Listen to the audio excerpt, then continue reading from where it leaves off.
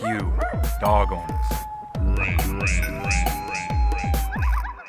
Thanks again, you inconsiderate f***s, for letting your piece of shit dogs out at 6 a.m. for the first fence-to-fence dog conference / fight of the morning. Special thanks to the f***head asshole who owns 3 dogs, all of which bark incessantly, out at 7 a.m.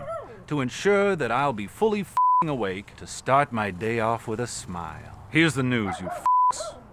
I'm tired of hearing your dogs bark. It's not their fault, they're just dumb animals. You are the stupid f***s that don't know how to train your dogs, so they bark wildly, whenever they please. Your dog's behavior reflects directly upon you, and is a perfect indicator of your lazy, stupid lifestyle. Most of you f***s shouldn't even be allowed to have dogs. When's the last time you took it out to play at a park?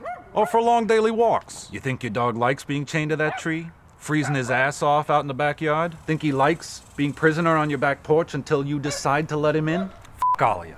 And thanks again for the early wake-up call. Tonight, I'll be blowing an air horn right outside your window at 2 a.m. It's not their fault, they're just f***ing dumb animals.